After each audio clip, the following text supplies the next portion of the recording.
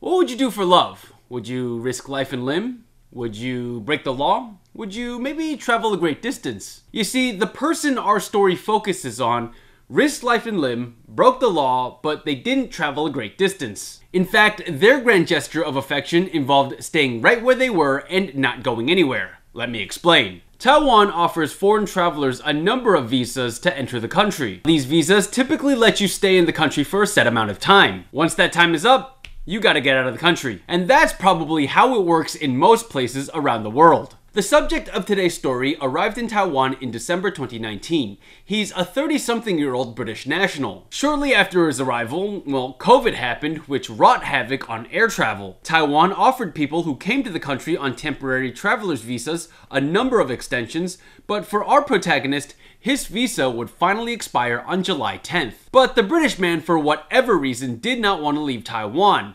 Some say it's because he had a girlfriend here, others say it's because he enjoyed Taiwan that much. Faced with the reality that he would have to leave Taiwan, he conjured a plan. He bought a plane ticket for a flight out of Taiwan for July 9th. He arrived at the airport, checked in for his flight, went through immigration, but never boarded his flight.